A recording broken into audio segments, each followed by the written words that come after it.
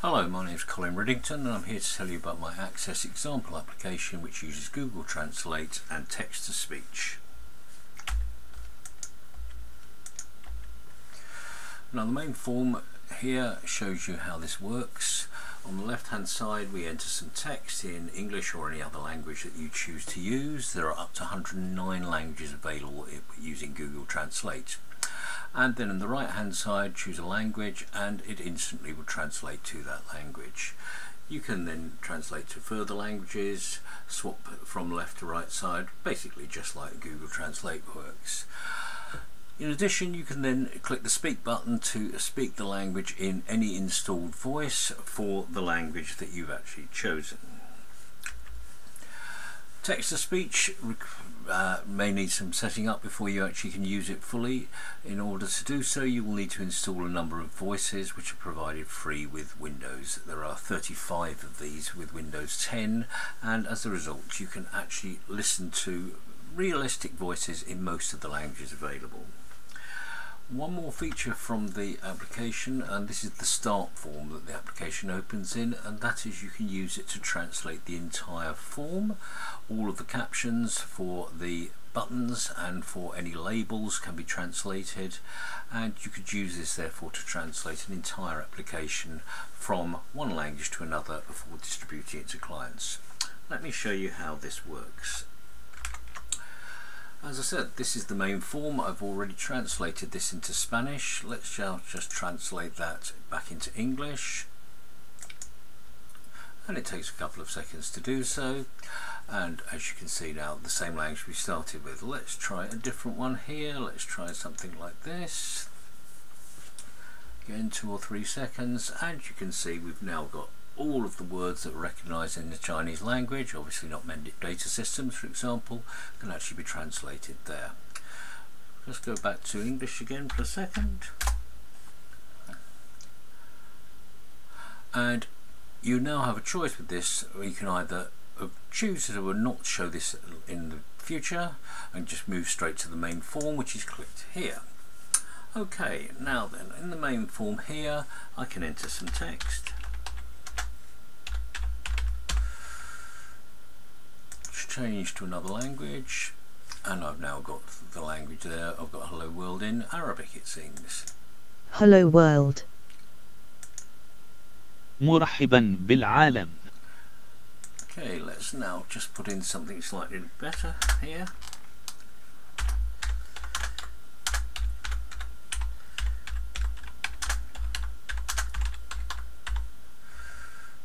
Oops, correct that error there. Okay. Hello world. It's a beautiful day today. And again, let's change that to a different language, Bulgarian this time. Zdravej svět. Dnes je prekrasen den. And as you can tell, it's a different voice used, which is matched to the language actually shown here. You've got a large number of different languages available, and voices available. Pozdrav svijete. Danas je lijep dan.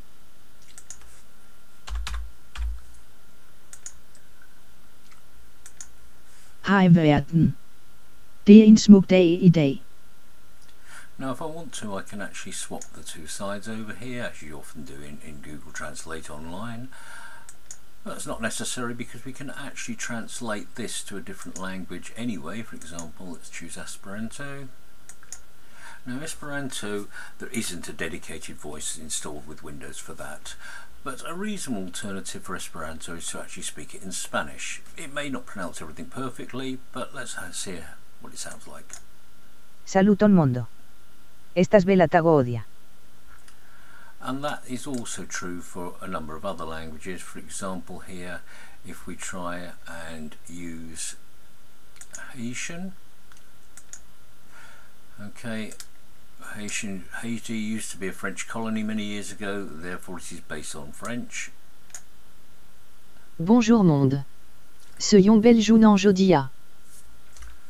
But as I said, there are a huge number of languages which you actually do have the voices for. 你好，世界。今天是美好的一天。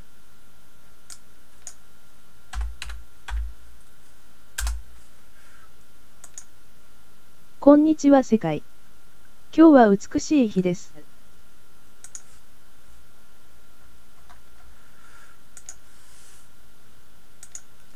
But occasionally you will find a language that you can't actually get a voice for that's reasonable. That depends on the character set. In this case, Myanmar, which is used to be called Burmese, right? You cannot manage to speak that one there. Let's take another example here, and that one would be speakable, but again not in Sunanese. Okay, for this one we're going to use the default language. Now that will definitely not sound perfect. Halo dunya. Eta dinten anu endar dinten iu. As you can tell. Now, in terms of the amount of text that you can enter for this, you can do far more than the number of characters I've shown here. Typically we can manage up to 10,000 or so characters, but if I just now quickly change this to a different text sample here, and I'll use one that I've already typed. Right, now then, if we just drag that off the screen here. Okay, now I've used this because it includes quote marks just to show that the program can handle that correctly. Let's put it into Swedish randomly here, into Russian. Russian language uses a different method for quote marks here. Let's now change that to Greek. And back to English. And if you do repeated translation like this, including a reverse translation, you can get an idea about how well that works. And you may be surprised to know that so far it's actually worked perfectly here. Let's try something else. Oh, we might as well speak this. Όπως έγραψε ο William Shakespeare να είσαι ή να μην είσαι, αυτό είναι το ερώτημα. And obviously that will read in English there. Let's take a further example now using a much longer sample of text. And this time I've used something which is deliberately around about the character limit that I can actually choose. So if I now clear that, now as you can see I'm 9,786 characters. Let's try translating that to Finnish. Slightly more concise in Finnish, and it's worked, it would appear perfectly. Osallistumisrekisterien hallinta koulun data-analysaattorissa osallistumisrekisterit. As you can see, I can stop text if I don't wish to hear all of it, which I don't in this particular case. Let's change it to a different language here, and you'll see now that that's actually more than 11,830 characters. That's fine because it started off below the limit, but it's actually ended up above the limit.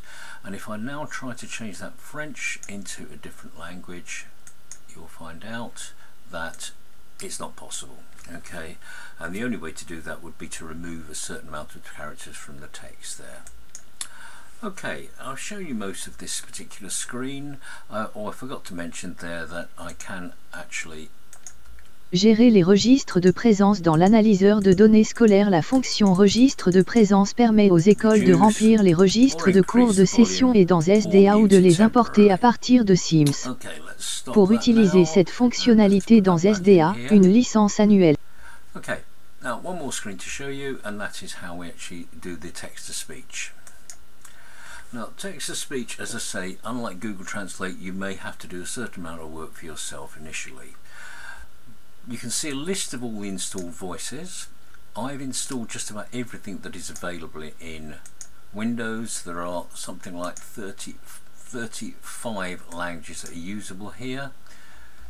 Some of these are duplicates here. It is likely when you first set this up you will find there's only 1 or 2 languages available. You will need to install some more from Windows, and I'll tell you about that in a second here. This is a list of all the installed voices for different languages, one for English, one for French, Spanish, etc. Most of the common European languages are there and certain other ones there, and this allows you to see which ones. As I said, I have 35 different voices all matched to those particular languages. If you want to, you can hear a sample of that. This is Vietnamese. Đây là văn bản mẫu do Michael Joseph An nói bằng tiếng Việt. Thai. นี่คือตัวอย่างข้อความที่ Microsoft พัฒนาพูดเป็นภาษาไทย Russian. Это образец текста, на котором говорит Microsoft Ирина на русском языке. Etc. Where there is no dedicated voice available for a language, but there is a reasonable alternative that you can use, then you can actually find these on here. So Basque, you can actually try speaking that in Spanish. I think I showed you that one before. So let's do Corsican, which is part of France.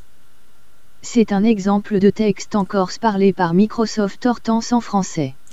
Okay, and so on. Portuguese is used as a substitute for Galician. Este é o exemplo de texto em galego falado por Microsoft e em português.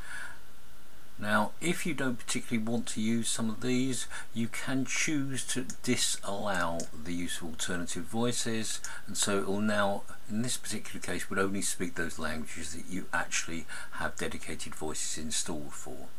In which case, obviously, there'll be a large number which text-to-speech is not available for, 74 that particular case. But if we change back to this particular setup here and go through here, those are the alternative voices. These are the languages, another 25 where you could speak it, it recognises the character set, but it will obviously then be in your default voice, which is in English in my particular case. So for example, Albanian. KYS texti shimbul enish chip I folanga anglishtia, Britannia e madi, eni anglished. And you may not like that, in which case you have option in order to actually just ignore those ones there. And the languages for which text-to-speech is completely unavailable are the ones which are character sets which Windows actually can't recognise in this context yet, but hopefully in future versions they will add at least some, if not all, of those languages as well. That's about all of the application, except there's one more thing to mention which I forgot to earlier, and that is on the main screen here. If you click the help button, it will open a PDF file which will go through the various different features, telling you how to do this and also how to set up text to speech. And I won't go through that now, but to do that you will need to go into Windows settings, and in Windows settings you can then add voices from the initial set, which may be just the ones for your own language there, adding different voices and then installing those, and for that you may need to do a registry fix, which is actually included in terms of explaining it in this PDF file. Thank you for watching. I hope you find that useful.